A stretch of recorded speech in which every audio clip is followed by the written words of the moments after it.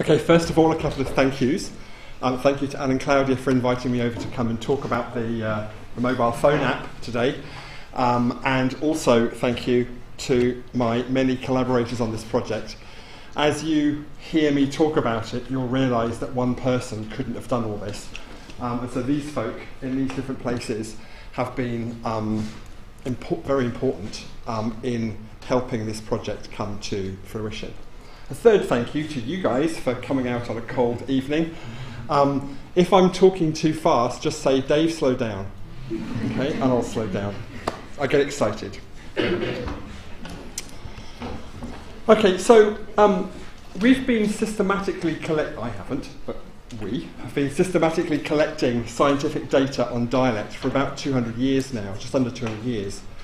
And in that 200 years, we've gone about doing it in very different ways.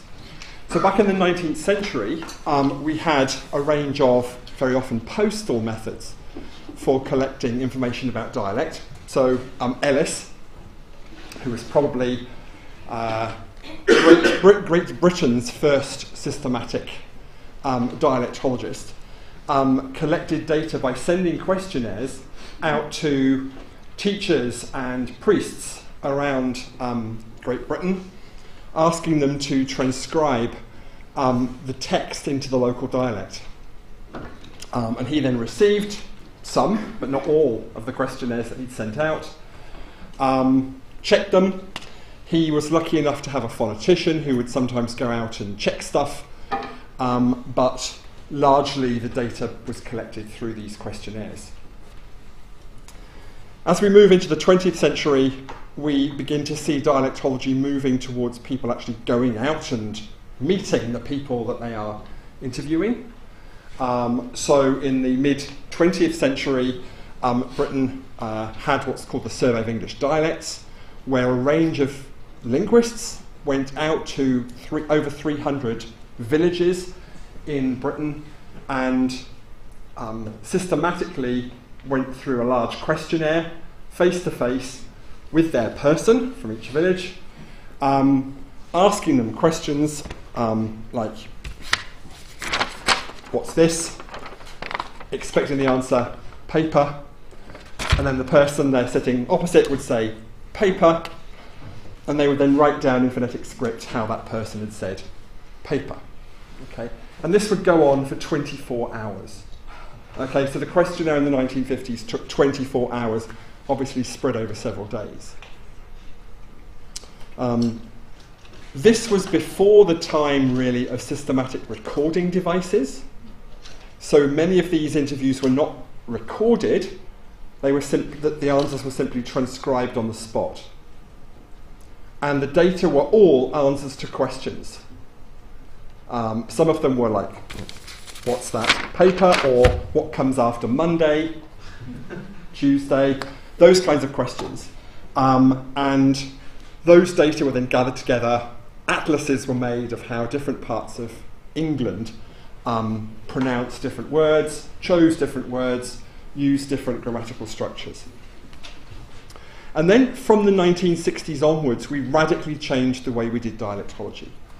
These traditional approaches largely were focused on the collection of data from old, mostly rural, mostly men. And in the 1960s, we have a sociolinguistic turn in dialectology where other people start to be taken into consideration. So sociolinguistics moves from the countryside to the city, largely. It's largely stayed there. It also took into consideration women. It took into consideration younger people, although it took a while to take children into account. It took into consideration people's social backgrounds, as had not been done before. And it took into consideration things like ethnicity. So suddenly, dialectology, from having been focused on old rural men, became interested in social diversity, how different people in the community speak their dialect. Most of those studies were carried out in individual locations from the 1960s onwards. So somebody would go to New York, or they'd go to Montreal, or they'd go to Panama City, or they'd go to Sydney. And they would gather a bunch of people and record those people. We have recording devices then, so they could then analyse that speech later on because they'd got the recording, it could be checked. The conversation was fluid rather than one-word answers. So we had something more approaching a conversation being recorded rather than answers to one-word questions. In fact, informal conversation came to be the kind of focus of this kind of dialectology. So there was a very strong emphasis on getting informal data, as relaxed as possible, even though that's hard to get. But nevertheless, it still insisted on capturing people who were non-mobile. So even these studies of big cities like Sydney and New York, Montreal, only took into consideration people who'd been born and bred there. So large sections of the populations of those cities were then excluded from those surveys. But nevertheless, sociolinguistic dialectology focused on individual places rather than the previous work which had been looking at geographical distributions of dialect. It had a focus on conversation, on informal conversation, and there tended to be a prioritization of looking for working class speakers rather than middle class or educated speakers on the whole. Now, in the last, I guess, 10 years, the internet has afforded us a whole range of other ways of collecting data.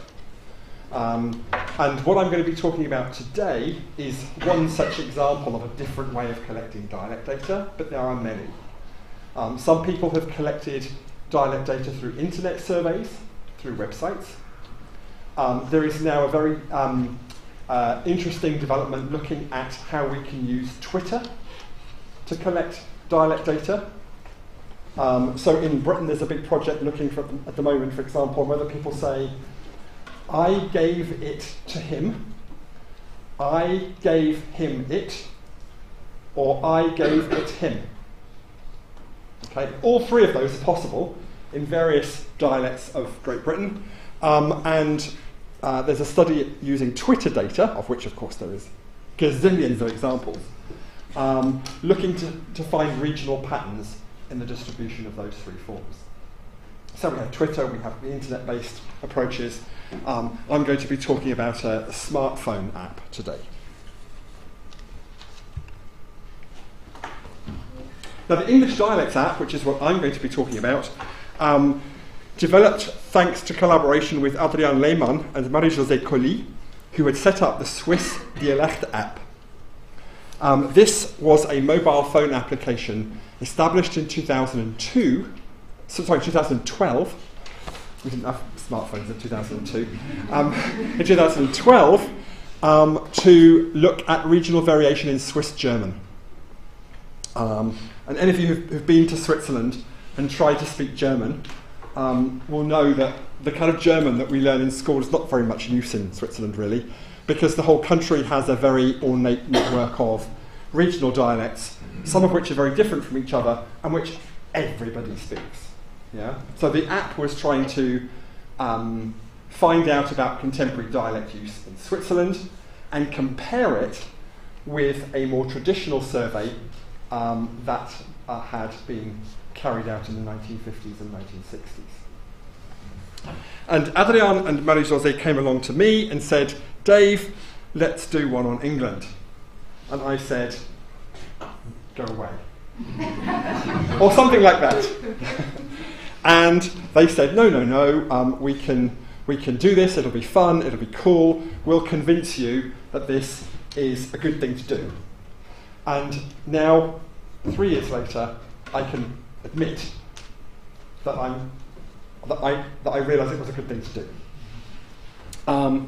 As a sociolinguist, I found the idea of collecting data with a mobile phone app very bizarre.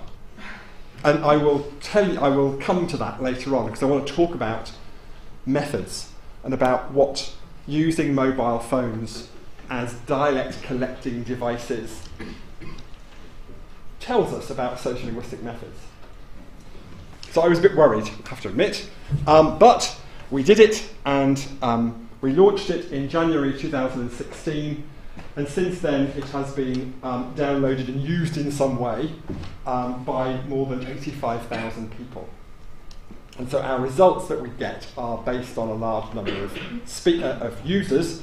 I'll talk about the different parts of the app at the moment. Different numbers use different parts of the app. Different numbers did more or less parts of the app, but we'll talk about that later. The aim of it was partly to tap into people's fascination with dialect and language. And one of the things that we correctly predicted with the app in England was that the media would be very excited about it. And they were.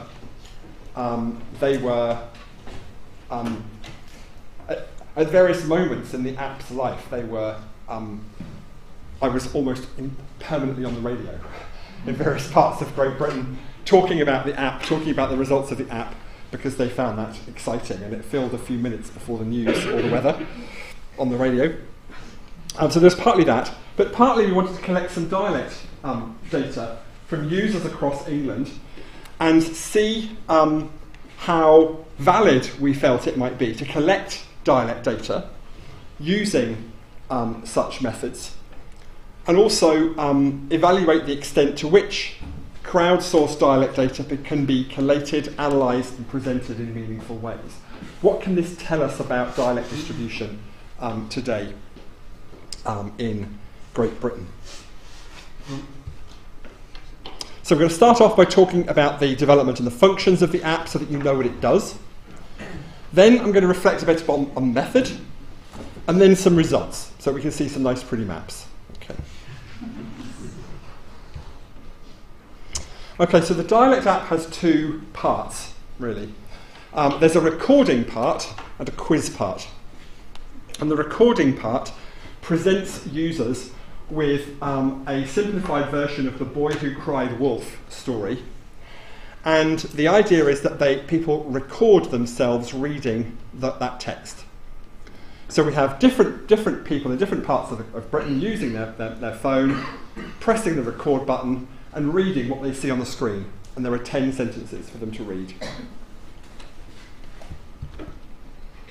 Over 4,000 users, so not huge numbers that we'll see later, but over 4,000 users have uploaded their reading of the 10 sentences, and these little pink blobs are where the distribution of the users of the reading, the recording part.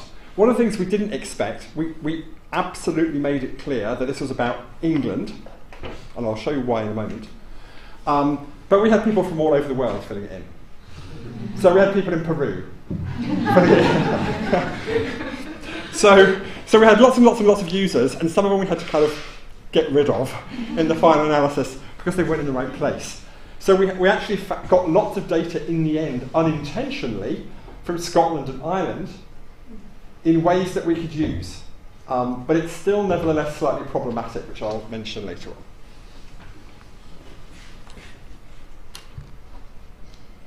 And users can also then listen to other people's recordings of the story. So you can listen to this 38-year-old male and listen to his recording of the story. And yours then becomes one of the ones that other people can listen to on there. Yeah.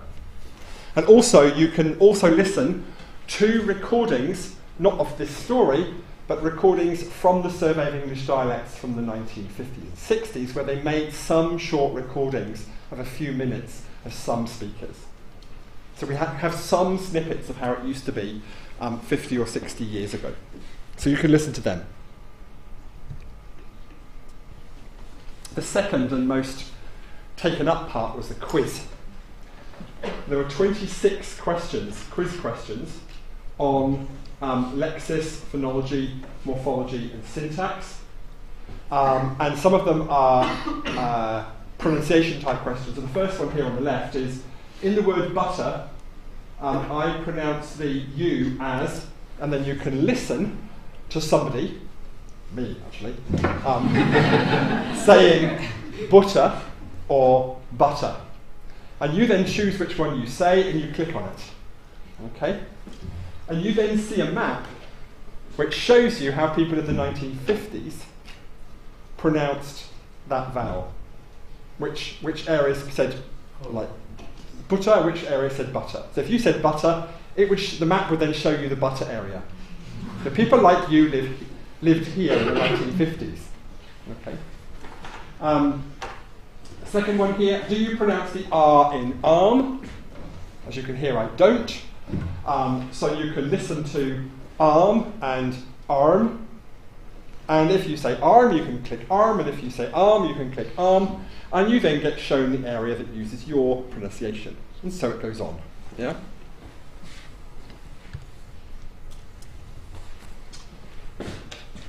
After you've done the 26 questions, the app guesses where you're from.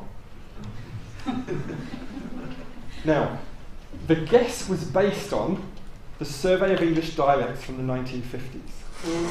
So we compared people's answers with answers from old rural men in the 1950s and said, if you were an old rural man in the 1950s, you'd have come from this place, or this place, or this place, probably. Right? Now, of course, most people who used the app were not old rural men in the 1950s, and so the app was often wrong. We knew it would be wrong. Okay? We guessed it would be wrong. But what people were then asked was to, I think this is on the next slide, they were then asked to tell us where they're from, if they're not from where the app guessed they are. Yeah? So then we have these people geolocated. We know where they're from, who said butter and arm, yeah? And all these other the other 24 answers. So we can now geolocate this person, we've got their data.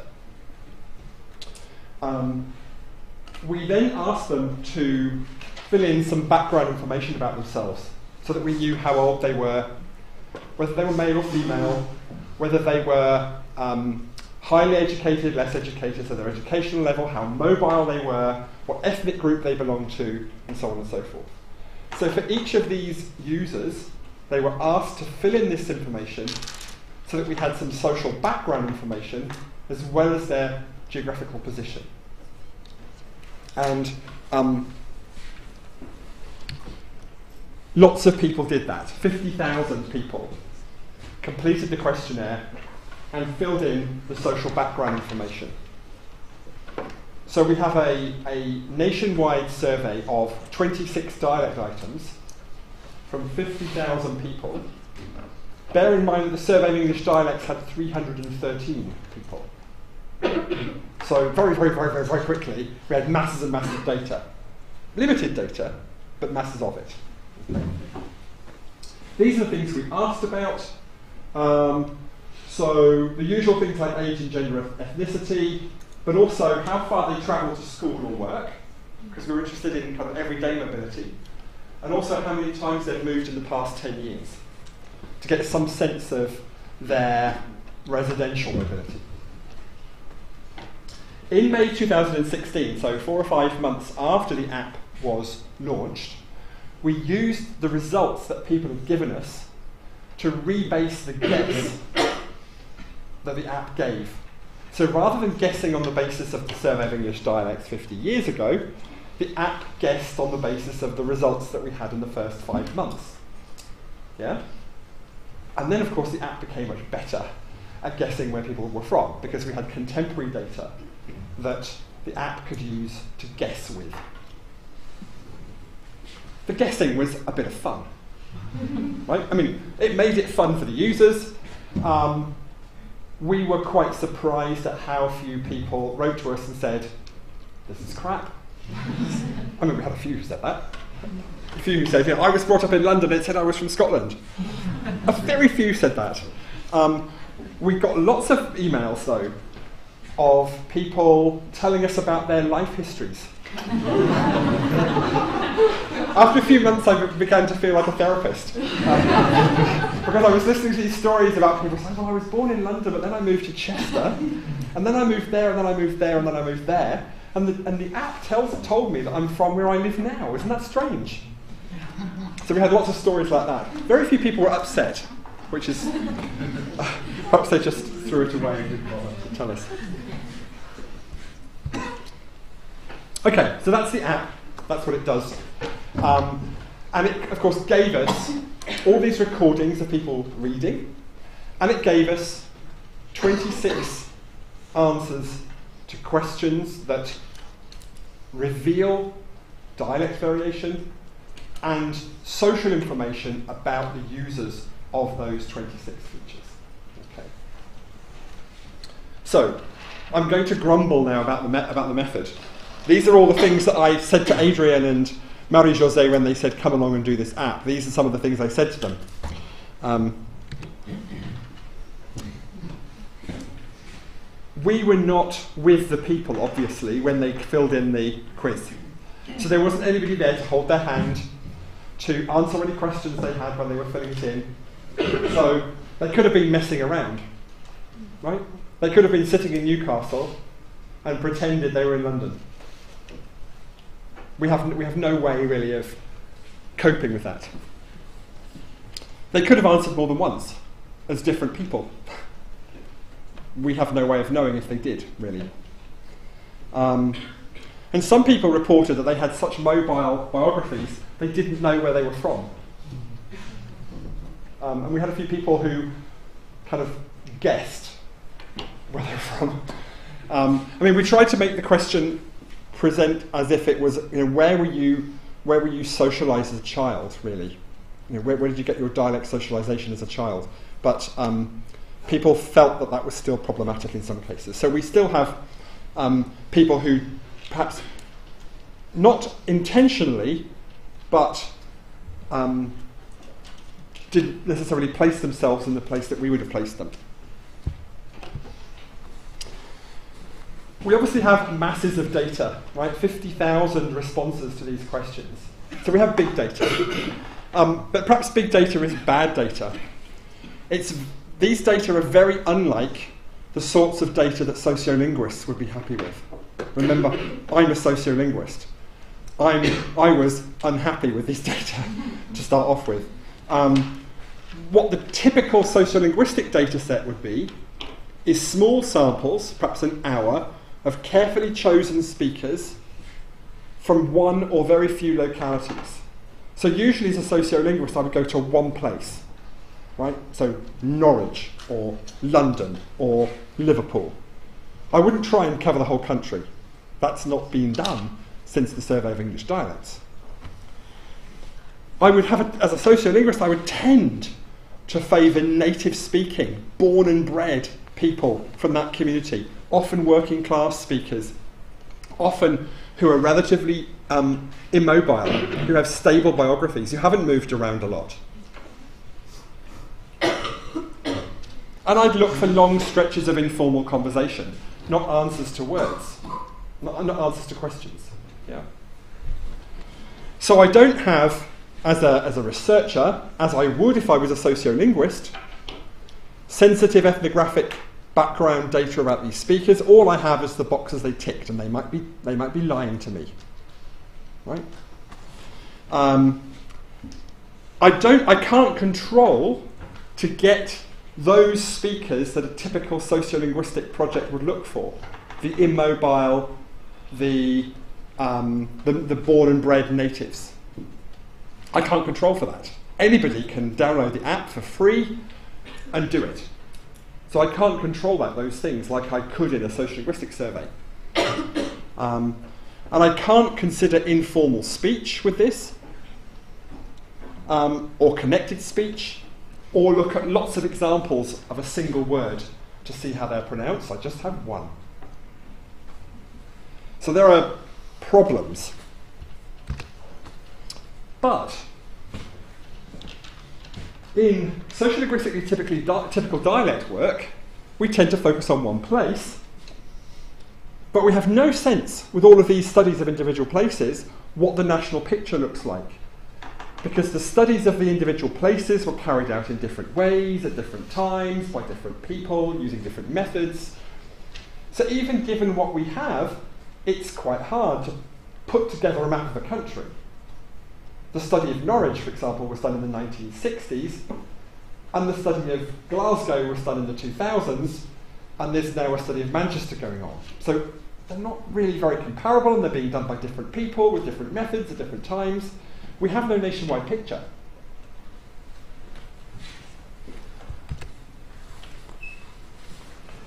A nationwide picture, one of the reasons why we don't have one is because it's so expensive to do it. Right? If we were to send field workers out, like they did in the 1950s, going round to hundreds of locations, imagine how much that would cost. So it's just been prohibitively expensive to do a nationwide study, to replicate what we did in the 1950s.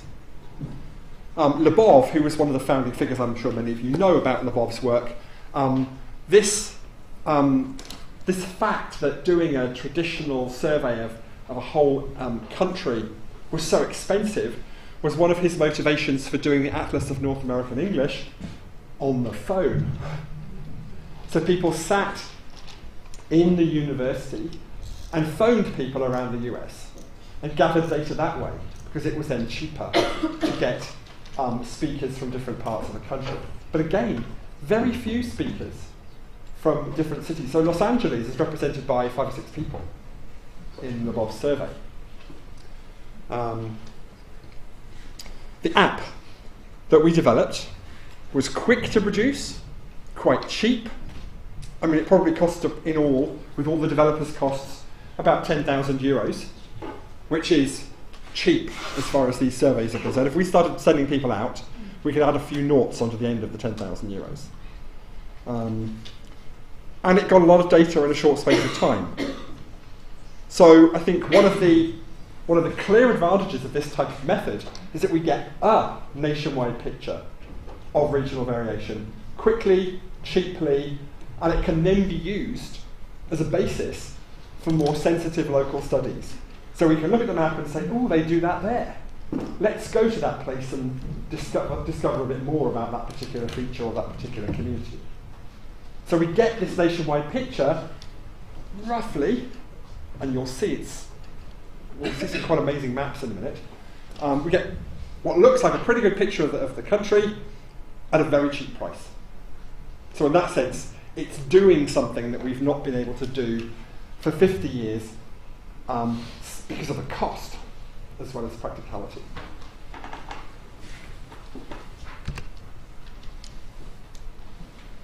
Now, if I ask you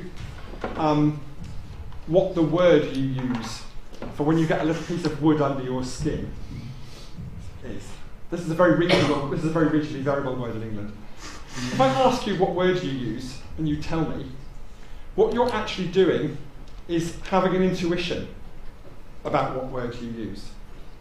Not actually giving me what word you use. Right? You're thinking about it and thinking about which word you use and telling me. You may be wrong. Lebov, in a fantastic paper which I recommend all my students read from 1996, demonstrates that our intuitions about our language use are often wrong, often badly wrong. I'll give you one example of how badly wrong they are because it's a beautiful example. He asked a group of students in an undergraduate class what the last thing they say in a conversation to a friend is when they leave them. Okay, so you've been talking to a friend and you leave each other. What's the last thing you say? So the vast majority of the students in the room thought they said, see ya, or see you later. Okay? Something like 75-80% claimed to use see ya or see you later. He then did observations of what those students actually did.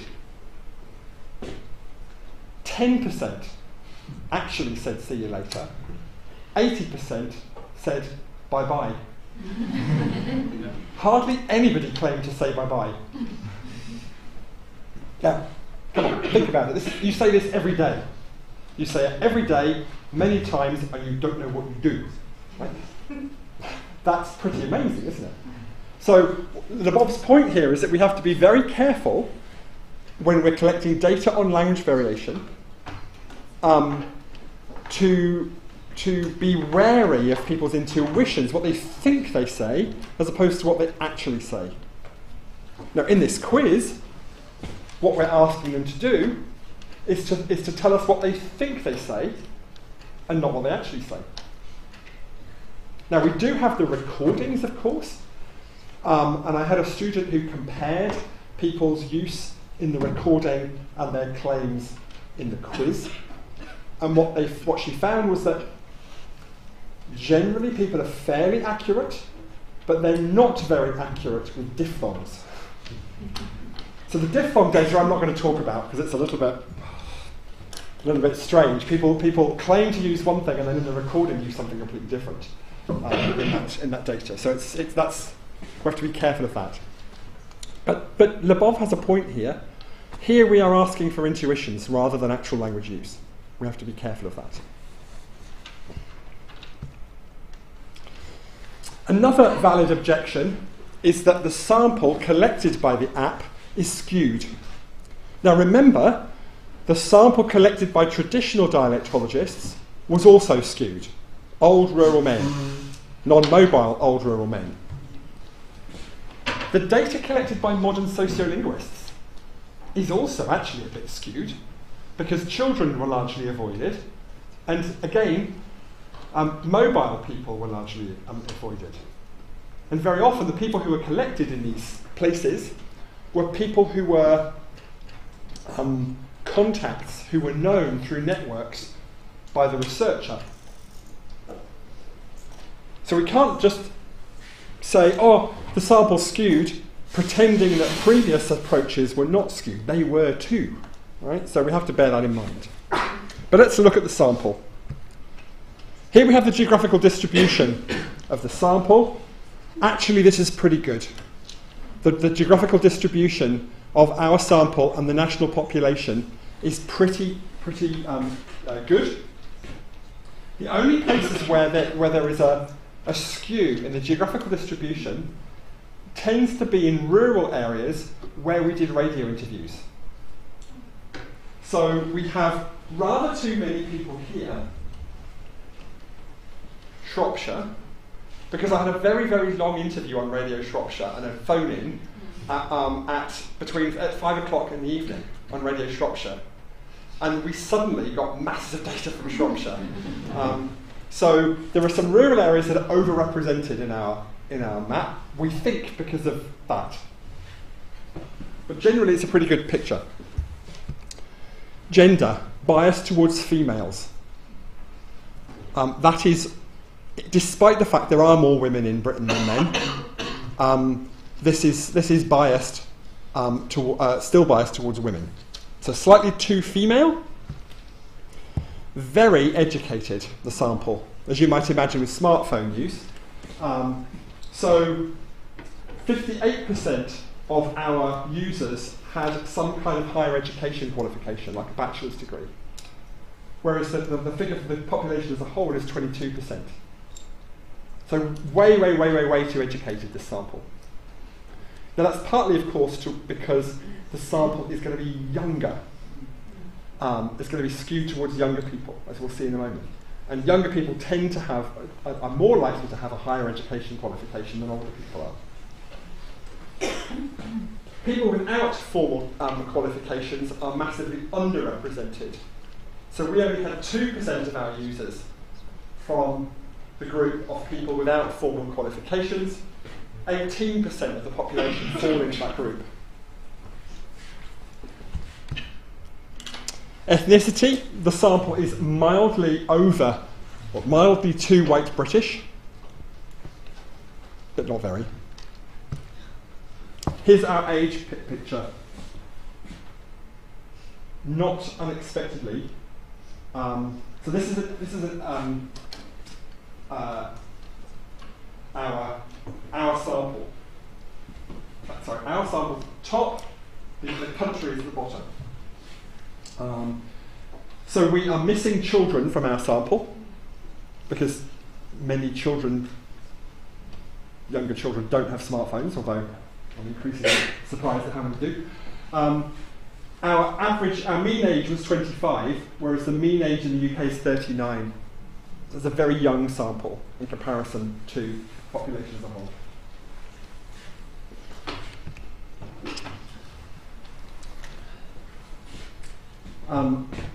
Speakers who have moved in the past 10 years, so 4 times or more, 21%. I still live in the same house, 27%. This is actually very reflective of the population as a whole. 1 in 9 people in the UK move every year. And that's been like that for 20 years. I'd be interested to know what it's like here, actually. It's probably data collected like that, but 1 in 9, imagine, 1 in 9 of the population moving every year. That's a huge population churn, right? So the fact that there are lots of people who have moved at least once, twice, more in 10 years is not surprising. So compared with the population of England as a whole, the sample is much more highly educated, much more young adulty, slightly more female, similarly geographically distributed, similarly mobile.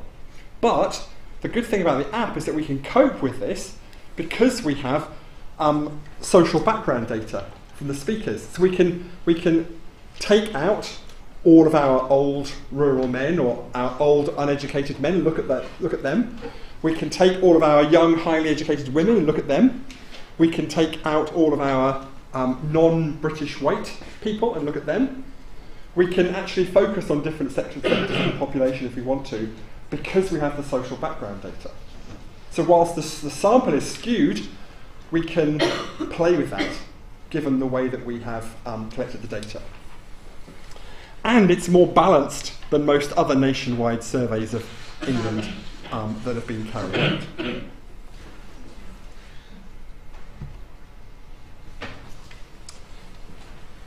There are advantages of hands-off sampling. We had no control over who used the app at all, right? So we had people in Peru. Lebov was quite adamant that we should do more of this. We should do more random or hands-off sampling. So he said an accurate view of a community cannot be obtained by the study of a few individuals or of small groups, nor even of extended social networks of 30 or 40 individuals. This is a really cutting comment because so much of sociolinguistics has done exactly that. Has grabbed 30 or 40 people from a place and done them, looked at them. Most importantly, it cannot be obtained by any approach that begins with the personal connections of the investigators. Many sociolinguists have done that. In fact, in sociolinguistic methods classes, we often tell people to go out and start off with friends of friends, and then get those friends of friends to pass you on to more friends. Lebov is criticising that approach. A truly representative sample must be based on a random sample. Unfortunately, a number of sociolinguistic studies have retreated from this standard. Oof, they have indeed. In many studies, any individual who would agree to be interviewed was selected as long as he or she had the right social characteristics. Other studies have been confined to friends and relatives and acquaintances of the investigators. Unless they're accompanied by a wider random sample, they will not produce a clear view of the structure of the speech community as a whole. We must therefore recognise a fundamental conflict centred about the choice of field methods. So Lebov here is saying all of this sociolinguistic work, which has basically gone out into local communities and grabbed a few friends and their friends, is fundamentally flawed because the sample's not random. We should be random sampling, he says, from a community and not just grabbing people who are easy to persuade or near to us or close to us or friendly to us. So he says that random sampling remains the best way of ensuring that the speech recorded is not biased towards the social background of the researcher. Now, of course, although the app is not a random sampler, the sampling is completely out of our control. Right? So we could not choose our mates. as sometimes happens in social linguistic research, it must be said. We cannot exclude the mobile, as we discovered with all the emails that we had. And we can't exclude that person at the end of the street who never says hello. Right?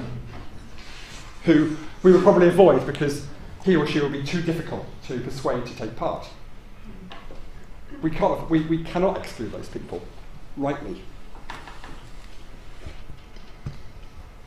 So actually then, thinking about some of these methodological problems, I became persuaded that we could use this data with caution, given all the intuition problems, to get a regional picture, nationwide picture of regional variation in England, in British English. So I'm now going to show you some results.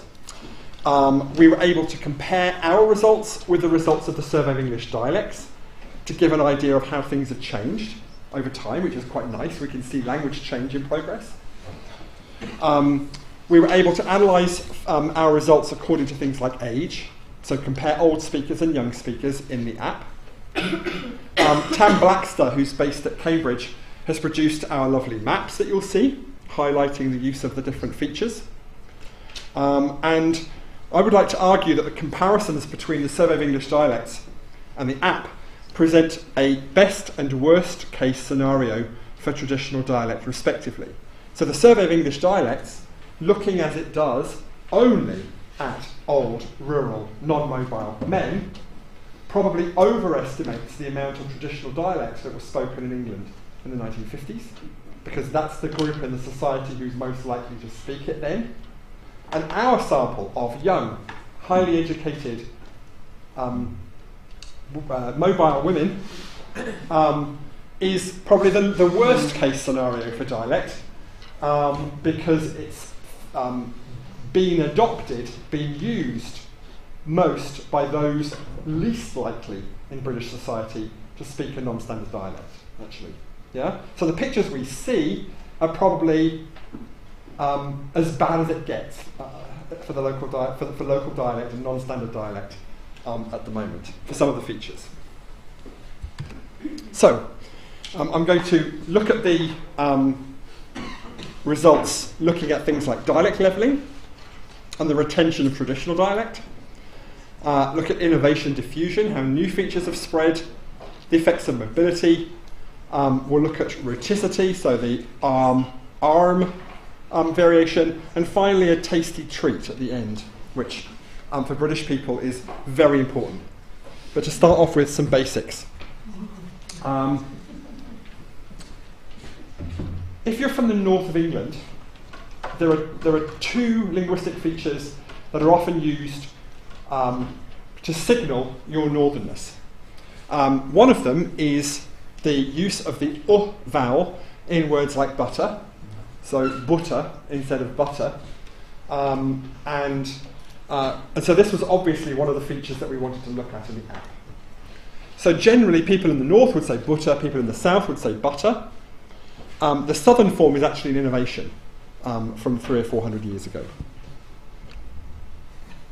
So here we have the picture from the Survey of English Dialects from the 1950s. The blue area is the butter area, and the red area is the butter area. Okay? And here we have our results. Now, remember, the Survey of English Dialects didn't look at Ireland and Scotland, right? So we have no idea what they did in the 1950s. Well, we do, but we have no data from it. So ignore Scotland and Ireland for now. You can see the blue area has moved northwards, right? And the red area is less red. Yeah. So you've got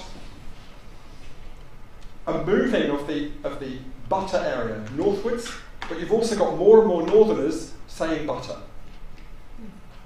Now we know from our analysis of this data that those northerners who are using butter are much more likely to be highly educated and younger. Okay. So there's the comparison of the two.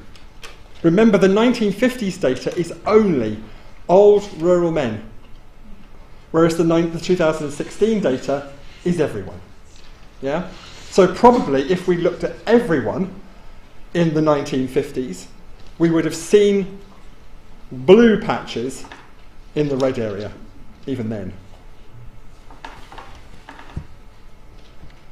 Even more important than saying butter for butter is saying last for last.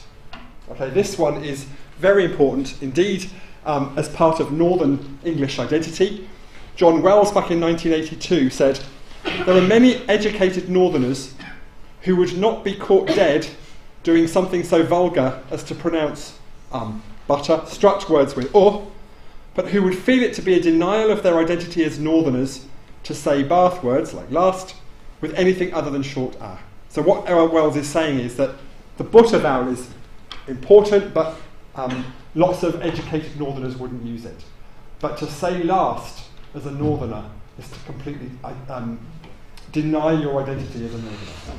So Northerners would say last. And it's very important as part of Northern identity to say last. Okay, so let's see what happens. Here we have the survey of English dialects. You can see the green area is the last area. The yellow area is the last area. What do you think is going to happen? The same as the last one?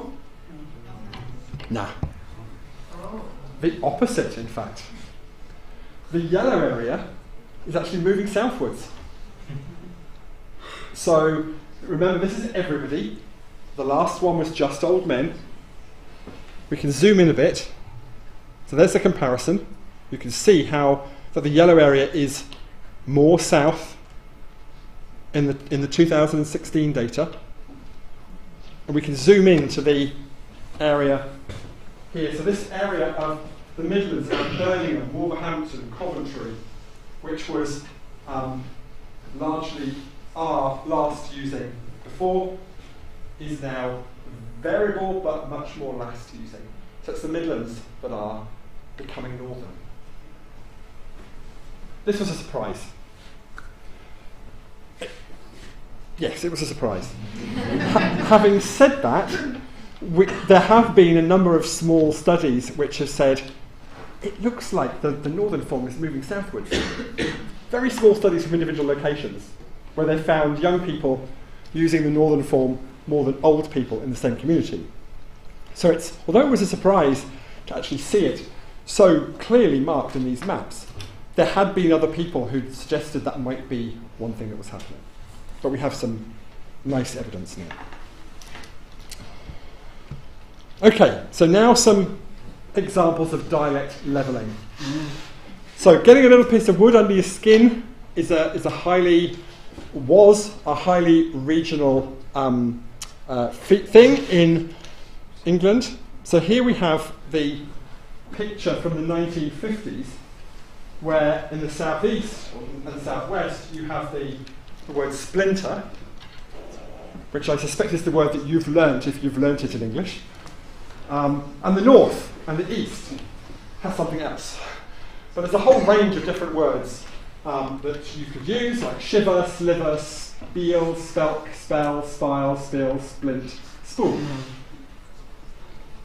So these were the majority forms in these areas in the 1950s.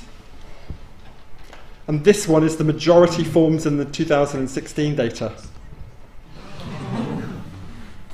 So, the majority form. Right? That doesn't mean to say that all the variations disappeared. So this is the majority form. So only in the northeast, only in Newcastle, does the word spelk outperform splinter. Okay? So Newcastle, Sunderland, and that part of the northeast of England retains the traditional dialect feature. And for many of the maps, for many of the questions that we had in the quiz, we find the northeast continuing to do northeast things, which was kind of reassuring. Okay, now, when we start looking at individual words, we can see that they're still there, they're just not the majority anymore. So this is the word spell, and here you can see the blue area is the word spell in the 1950s, and the blue area is the word spell in 2016. And you can see that actually the area that's covered by some bluishness is actually still fairly similar. It's just fewer people are using it. Notice also this little bit of blue here in Cumbria matches the little blue over there. So a little island of spell use detached from the main area. So this area is shrinking, but it's still being used to a certain extent, mostly by older people.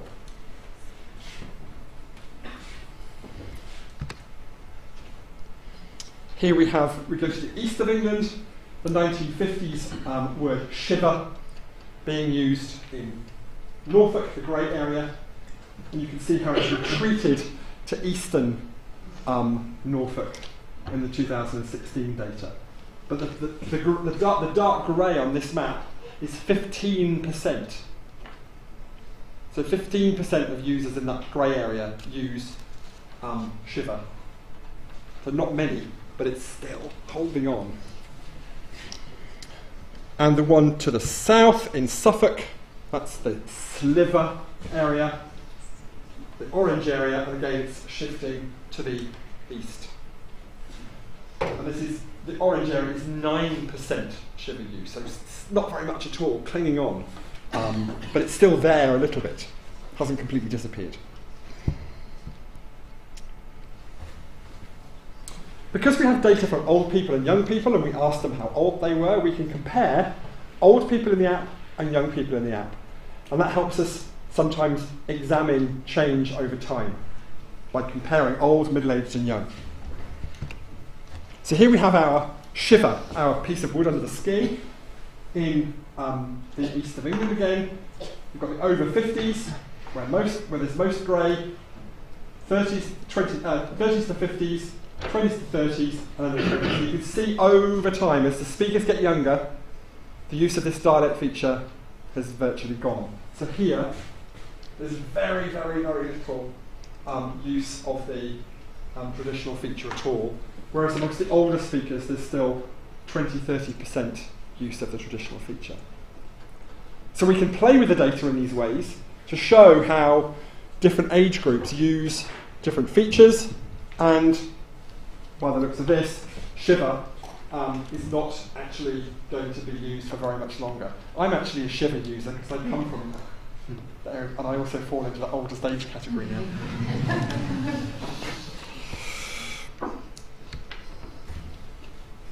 Some more examples. This is a dramatic example of dialect levelling, and that's the pronunciation of off as orf. So before voiceless fricatives, off can sometimes be pronounced orf. So my mum, for example, would say orf, and she would say Australia as well, and orphan rather than often. So in the survey of English dialects, this whole yellow area said orf rather than off. Quite a big area of the country, right? That says orf. And the orange area says off. It's gone. It's virtually gone. You can see some little patches. This is where I'm from. There's a little patch of yellow there. So my mum is in the right place. But basically this feature has disappeared, virtually. The levels of orf use here are, even in the yellowest patches, are 10% orf. So a feature that in the 1950s embraced the whole of the south of England has now virtually disappeared. That's dialect levelling.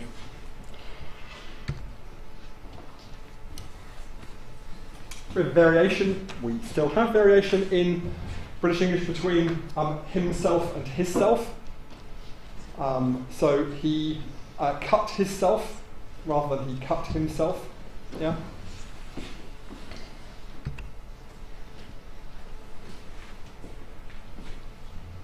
Very, very, very common in the survey of English dialects. The red area is the his-self area. Very common.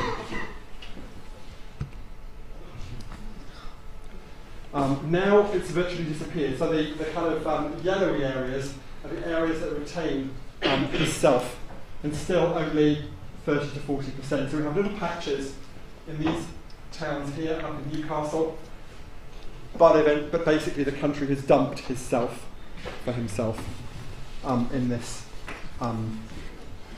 survey. I wonder whether actually people are underreporting himself in this. I use himself, and one of the things that we're trying to look at in the data is whether the grammatical features seem to be claimed as more standard than some of the phonological features do. Because that, to me, is very dramatic, and more dramatic than I hear. But that's a question for us to play with the stats.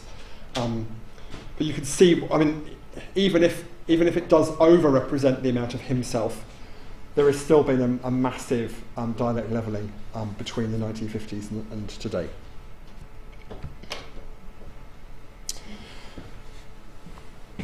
So far we've seen some terrible stories of dialect loss, right? Traditional dialect features being wiped away. We have some examples of traditional dialect being retained relatively well. So the first one is the use of ng in place of in stressed syllables. So in some parts of the country, instead of saying sing, people say sing, singing, okay, instead of singing. So the word we had in our app was the word tongue. So tongue, tung. Here we have the 1950s. You can see this orange area, and you can see the orange area here in 2016 is kind of in the right place, but not quite so dark, not quite so bright orange. Yeah.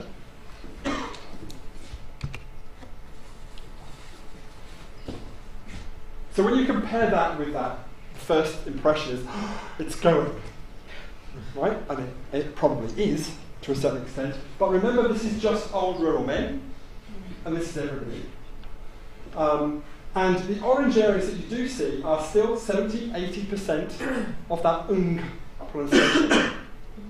This confirms what we found in a number of studies in this area that have looked at individual places, that have found that young people are using just as much as old people in individual communities. So the maps don't necessarily show it very well because they're not comparing like with like, right? They're comparing these old rural men with everybody. But actually this feature, judging by these maps, is not doing too badly in comparison with some other features.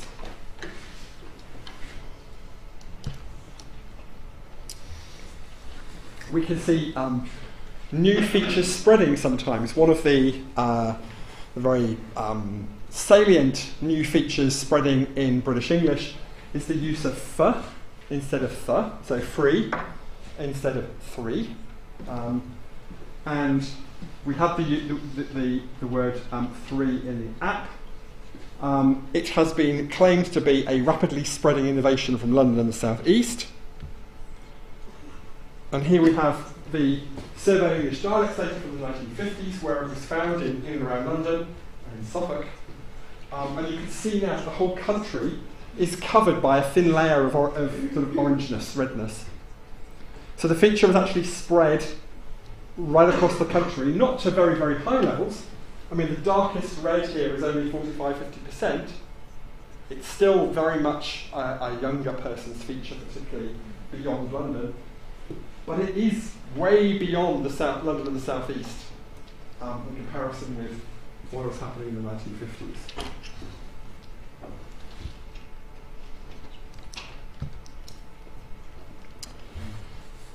Another feature is this pronunciation of R, so the arm versus arm pronunciation. In the 1950s, the arm pronunciation was used in large parts of the southwest, a little part of Lancashire, and up in the northeast. Now it's virtually gone. So this is the area that was traditionally Aram speaking, and whilst there are still, I mean, if you take those areas, about 30% Aram users, it's much less than it was in the 1950s. I think we can zoom in. Yeah. So you can see just how dramatic the difference is between the 1950s, when all of the old rural men said Aram, and now when the population as a whole is barely using it. But actually the place with most Aram is Bristol. By far the biggest urban centre in that area. Now we're used to finding that the traditional dialect is safest in deep rural areas and disappears quickest in cities. Here we've got the complete reverse. It seems to be surviving in Bristol much better than it's surviving in the rural areas. Now this could be something to do with the demographics of this part of the country. What's happened to the southwest in the last 50 or 60 years is that lots and lots of people from the southeast of England have moved to the southwest, bringing their Arm pronunciations rather than with them, buying homes in that part of the southwest. House prices have gone up very, very rapidly. Young people can barely afford to live in those rural areas anymore because all of the houses have been bought up by Londoners and people from the southeast. So they move to the city where there is accommodation that they can afford.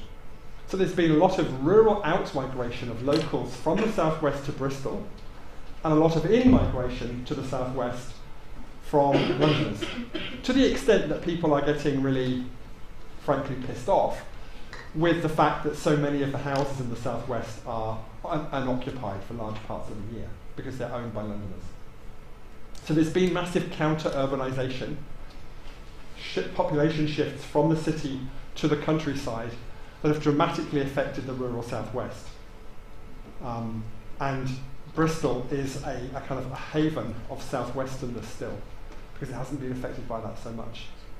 That's one potential demographic explanation as to why the rural areas of the southwest have been so dramatically affected by this dialect loss. Okay, finally, if you're British, this is very important. Okay, this is very important. Even more important than that is the way you say that word. So even if you don't eat it, you will have very strong views on how it should be pronounced. Okay? It's probably the salient pronunciation shibboleth in the country. For me, this can be nothing other than a scone. Okay? There are other people who can only possibly say scone. Now what tends to happen is that if you're a scone user, you think that scone users are posh. If you're a scone user, you think that scone users are posh. Okay? So there are very strong stereotypes about how that cake is pronounced. Lots of people still eat them, but more people talk about how to say them. Okay? So one of the things we threw into the app was, do you say scone or scone? Because we have, although it's such a salient feature, this pronunciation feature, we don't know how it's pronounced around the country. We have no idea of the geographical distribution of scone.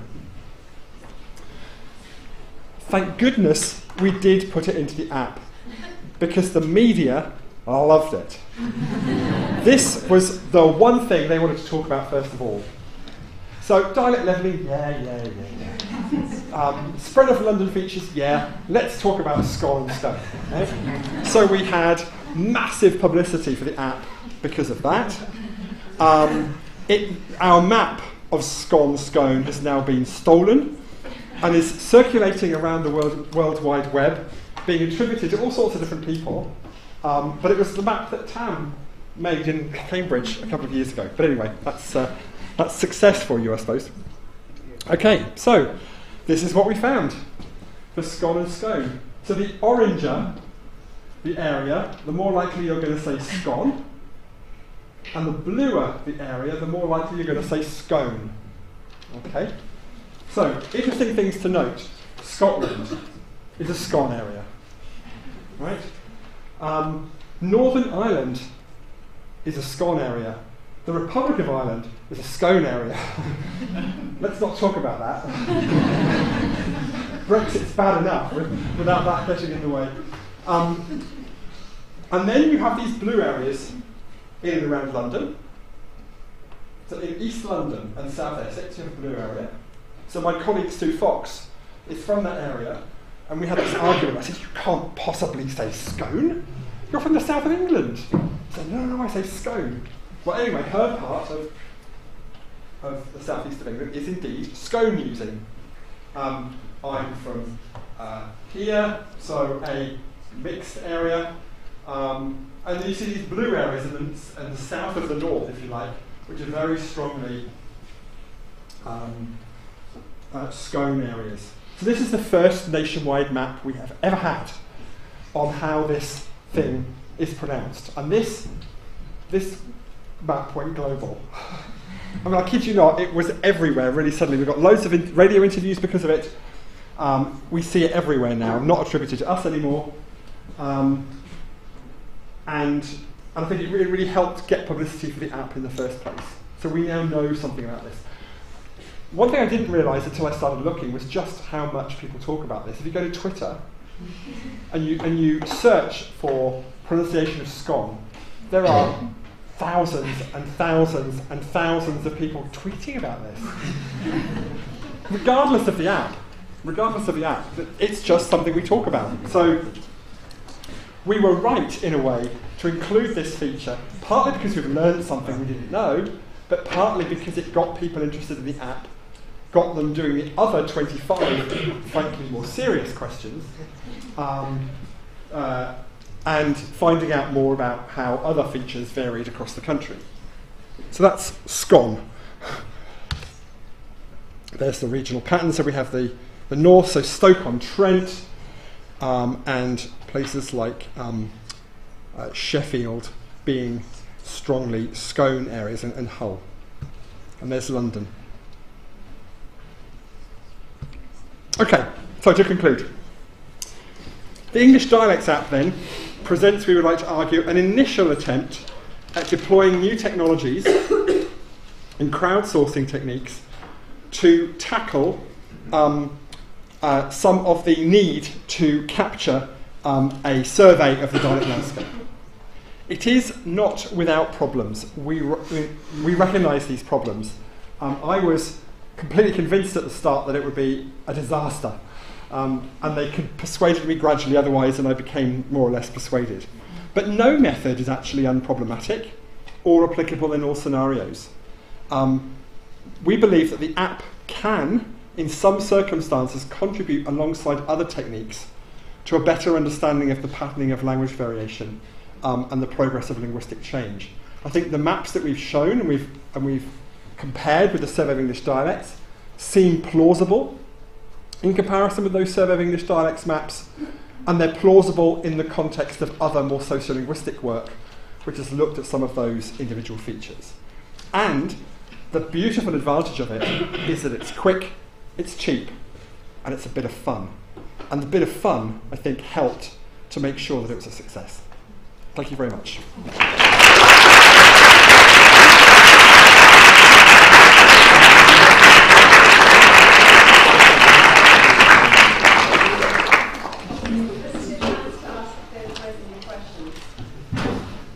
So thank you for a very interesting, stimulating presentation. I was wondering about you said in the beginning that there was, or there had been an investigation on the ditransitive with give, and the reducing Twitter data. And so I'm not a Twitter user, so how do they map regional areas with Twitter users? By looking at the IP addresses or something, or I'm not a Twitter user either, but from what I have heard, they are able to, for those Twitter users who geolocate themselves, they then only gather data from them, or scrape the data from them, And so they've got a place that they can match with the use, and then they hunt for structures. So I think that's the way they did it, yeah. But interestingly, their maps, we also have that same feature in the app, and their map is almost exactly the same as ours, which is kind of reassuring. Yeah. Yes. I was interested in what you said about the spread of the trap fowl in the south. Yeah. Do you think that could anything to do with the spread of North American English through the media, or is that unlikely? I think that would be unlikely, partly because the quality of the trap fowl in the north is different from the North American trap fowl.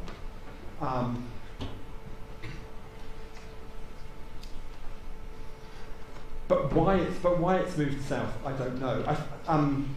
There's been quite a lot of interesting socio-geographical work which has looked at things like regional identity and socio-economic well-being and deprivation, and they have argued that the Midlands has suffered economically in the last 30, 40 years for various reasons, and that there is a certain degree of Midlanders feeling themselves northern rather than feeling themselves southern or feeling themselves as Midlanders.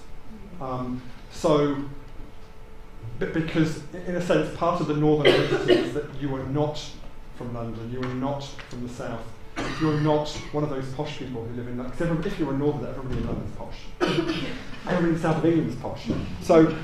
So there is a certain sense in which the northern identity embraces a whole host of stereotypes about the south, which I think perhaps also people in the Midlands are also beginning to go along with, perhaps.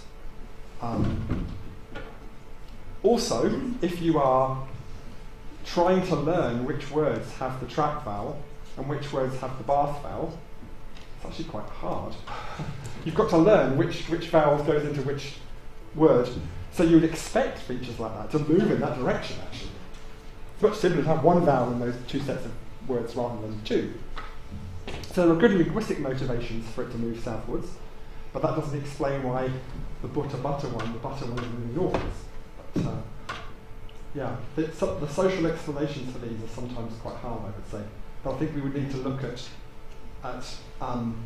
the social identities of people in the Midlands to see how they are changing and what their attitudes towards their regional identity are.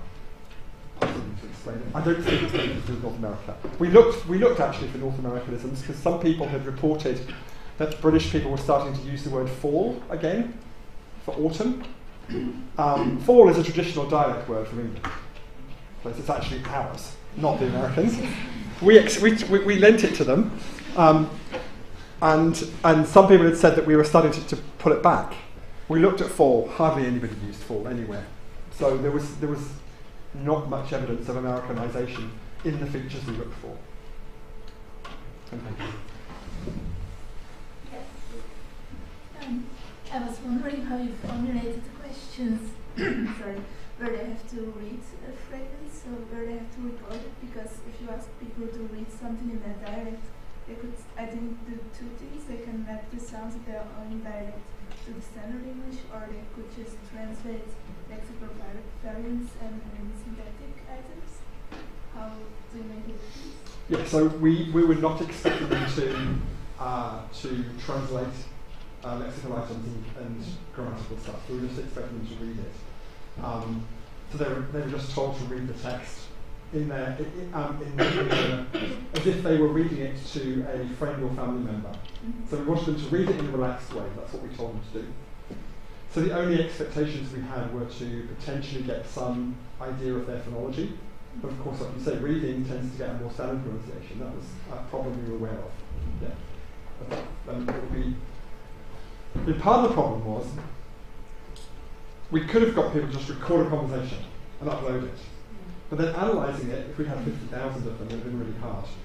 At least with the same text, we can then mass analyse it using forced alignment methods, which means that some people have been already splitting through all these 4,000 recordings and working out things like the intonation patterns It's the tempo and so on in different regional parts of the country. But yeah, we can only really, they're not ideal, those recordings. So for the lexical items you use different... For the lexical, for all of those maps, we just use the quiz. Yeah. And we're analysing the recordings in a different way. Yeah.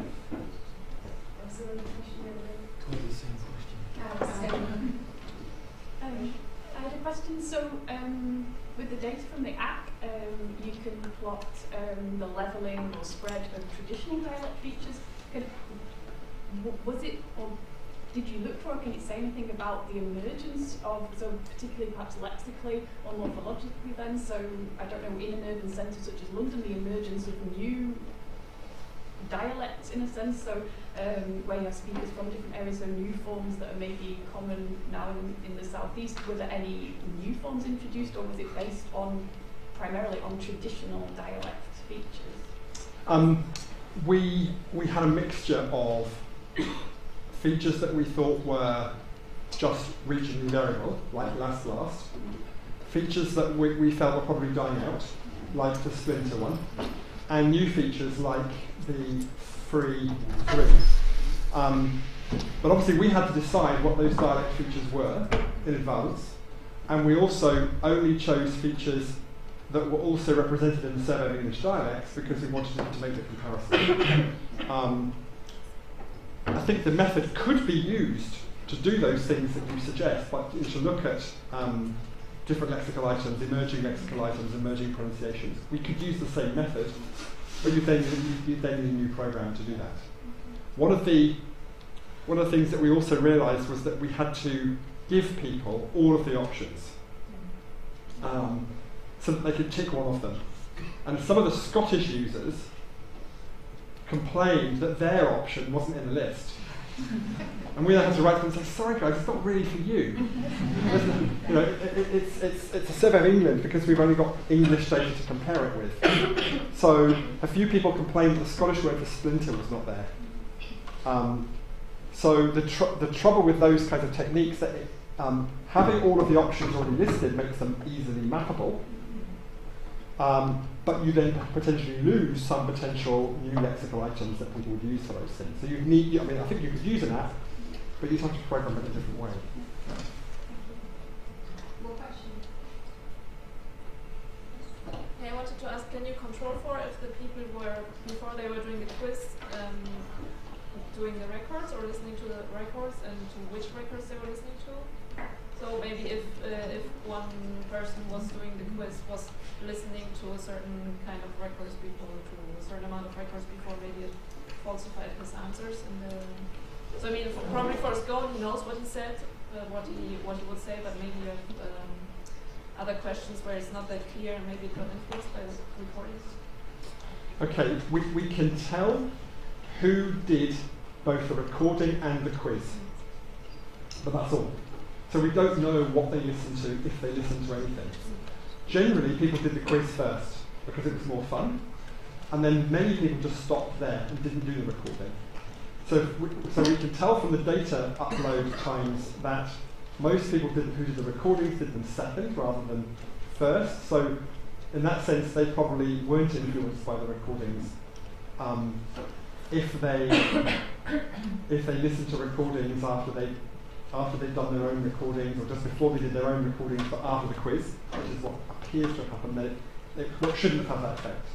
But we don't know, basically. They could have listened to a recording, then done a quiz, then done their own recording. That's possible. Yeah. I